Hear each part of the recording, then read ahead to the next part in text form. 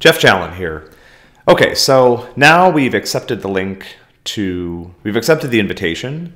So we've cloned a new repository and we've imported that repository into IntelliJ. And so we're almost ready to start work on, in this case, this is MP0, but there's one more really important thing that you need to do, which is you need to identify yourself.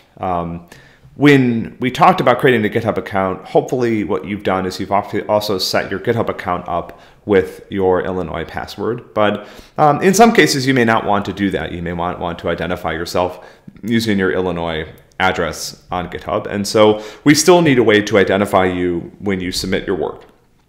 And so what we're going to do in the labs and the MPs is in the root of the root of the directory that contains the code for the lab and MP, there's a file called email.txt, and you can open that file in IntelliJ. When you get the MP, it's going to be blank. And let me show you what's going to happen if you try to, for example, run the local autograder before you set up this file. So I'm trying to run the autograder and it's complaining. It says, before running the autograder, please add your email address to email.txt. And this is pretty important.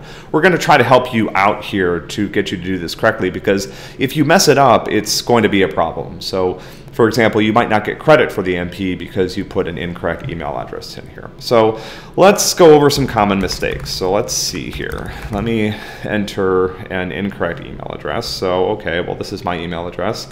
That seems like it should work fine. Run the autograder again. Uh-oh, I've got another problem here. So this is, the autograder is also smart enough to realize this is not an illinois.edu email address. Okay, so it's helping me out here, but let's put in, maybe I'm going to put in all my email addresses here. Here's another way to do this incorrectly. I'm going to try to run the autograder again. Uh-oh, wrong email account should only have one email. So this is the correct way to do this.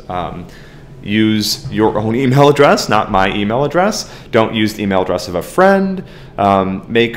Be very careful to make sure that you type your email address properly. Again, if you don't type it properly, you will not get credit for the MP. The autograder that you run locally really can't tell whether or not you've entered your email correctly. It can only tell that you've entered an @illinois.edu email. So if I put in, like, let's say I misspell my email address, right?